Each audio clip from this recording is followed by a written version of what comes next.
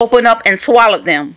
Now, all I remember supernaturally as I crawled under the door into this beam of light, over to the left of me, there was this steam race hot rod car, and the car was glycering. I mean, like candy apple. It was glycering like sparks was coming from it. I saw this guy. Satan was a gorgeous, mesmerized, impeccable man. He had dark, silk, curly hair and bronze skin and dark eyes. He was emanating an aura of malevolence.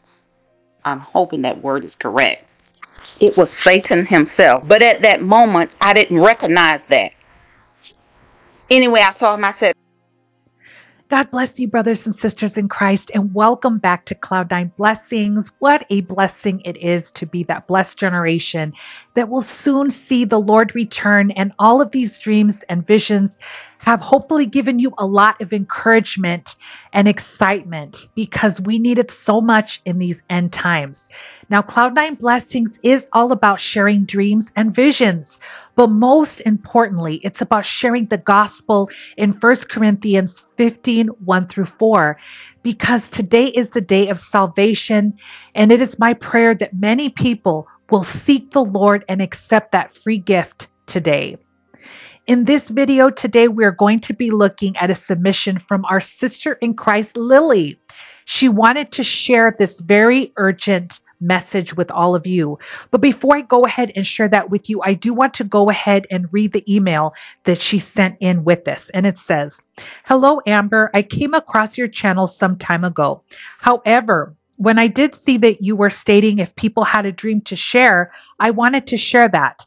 I have had so many more that I can share with you.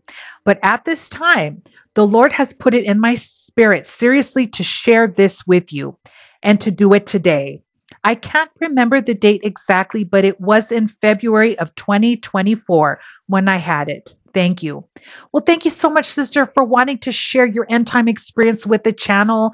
I'm sure it will touch many who see this video today, and I'm sure many will wake up and see the time that we are living in. So, brothers and sisters, let's now take a look. hallelujah, glory to God.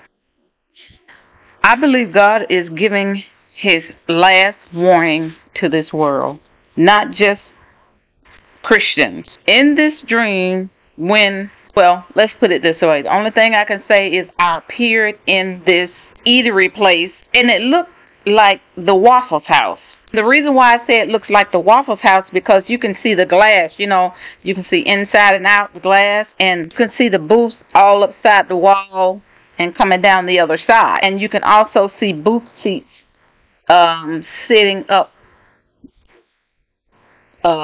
where they prepare the food. However, there were some people came in, and I can't tell you where or what door did they come through, a door or what. They came in, and there was like 2 women, maybe 3 women and a man. And I knew in this dream they were part of something to do with John Hagee's or something ministry. I don't know. I didn't see anybody's mouth move. Heard distinctively. There were other people around, but I didn't see their faces. And I know that when they walked in, I felt this power. And as they were walking, it looked like they were walking towards some booths to sit down in. Then they turned around, and I heard, "Last call. All those that are saved, fall on your knees and crawl under that door." I looked, and you know how a door is closed, but it's glass. You can see the glass. I couldn't see outside, just a beam of light. But the beam of light was coming from under the door. By faith, I just hit the floor. And supernaturally, I was crawling under that door and into this beautiful beam of light. It was other people that was running and crawling under the door as well. Anyway, this also reminds me of when Moses said, "Those that are on God's side, come to this side." And remember that the people were, the earth opened up and swallowed them. Now, all I remember supernaturally as I crawled under the door into this beam of light, over to the left of me, there was this steam race hot rod car, and the car was glycering. I mean, like candy apple. It was glycering like sparks was coming from it. I saw this guy. Satan was a gorgeous, mesmerized, impeccable man. He had dark, silk, curly hair and bronze skin and dark eyes. He was emanating an aura of malevolence. I'm hoping that word is correct. It was Satan himself. But at that moment, I didn't recognize that. Anyway, I saw him. I said, come, go with us. You got to go with Jesus. And he kind of seemed like, he was on the calm down side. I said, no, we got to go. That's when he said, I can't be a part of that. I'm not able to be a part of that. No, you don't understand. We got to go. And I noticed his figure and his face begin to change. But he said, well, I can't, I'm not able to go with him. That's when I turned around and kept going toward the light, and I woke up. Anyway, I will be telling the interpretation of this dream.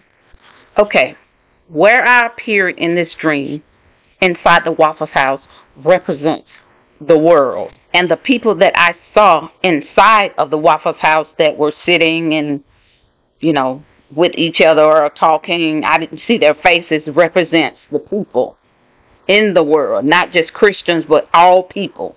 The ones that represented John Hagee's ministry were angels. There were 2 or 3 women and 1 man. When they said last call, they were telling the world, this is it. Time is wrapping up. If you don't make that choice now, you won't be able to make it later. And all those that were coming and running and falling to the ground and crawling under the door was those that was considered as the last generation of God's people, the last days, coming to Jesus. Anyway, that was Satan. He was considered as a distraction to the people to keep them from going to the light, which was Jesus. So in this dream, I was stopped to see Satan for who he was. A big distraction in life. Now, let me also say this. When I spoke to him and he stated, I know that I can't, I won't be able to be a part of that, of what he's calling. Also notice that he could not say Jesus' name.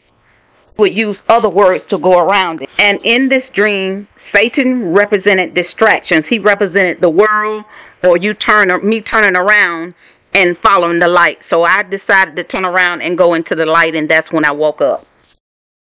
Wow, where to start, sister? That was definitely a warning dream. And the last call for the church, I could definitely see why you had wanted to share this audio with the channel family, because I also believe that we are that last generation. And clearly the details that you were sharing, that people were in this Waffle House and that there was that beam of light outside, and that people went to their knees and started crawling out to get to that light. But there was Satan, who was that distraction, and he was trying to distract people from going into the light. And you didn't know, because he looked so debonair and so out of the character that we would expect. He was there trying to distract people because of his looks and who he was. But you kept going, praise God, into that light, because you were being called home. Because remember, when the Lord comes, he is just going to come and snatch the bride of Christ to heaven. And Satan was there, and he was, looking like a very, sophisticated person. I'm sure, as you were saying, he definitely caught your eye. But even as you had invited him, because you did not know at that time, he could not come, and he was not saying the Lord's name. And why? Because there is so much power in the name of the Lord. And I'm sure he would not even want to say the name, because he is seeking to become more superior and is trying to overpower the Lord, when that will never happen. And so I could see this happening. And that is happening right now also. Satan is definitely a distraction in many people's lives, happening right now. He's trying to distract people with gaming and with TV and with other activities and drinking and partying, and trying to get Christians to fall back and go back into their other ways of life that they once lived. And so that is all happening right now because he is the ruler of this world that we currently live in.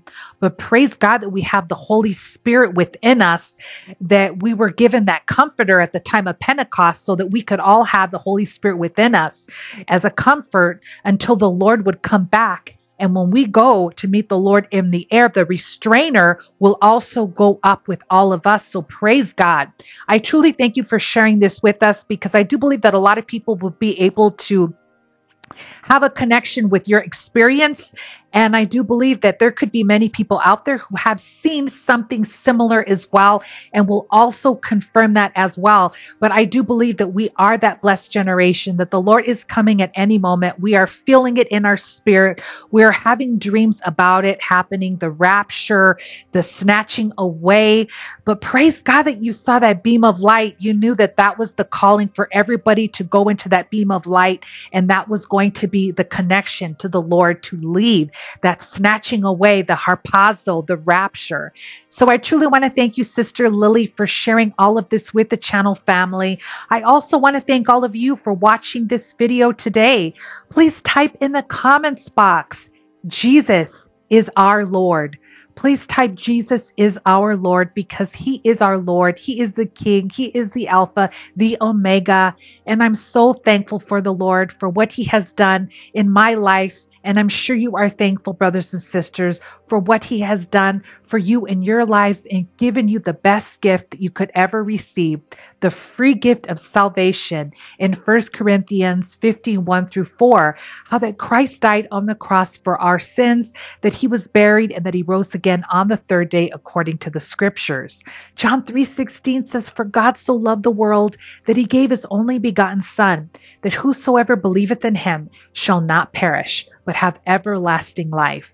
The Lord is giving you a free gift. All you have to do is believe in your heart and confess with your mouth that Jesus is Lord, and you will be saved.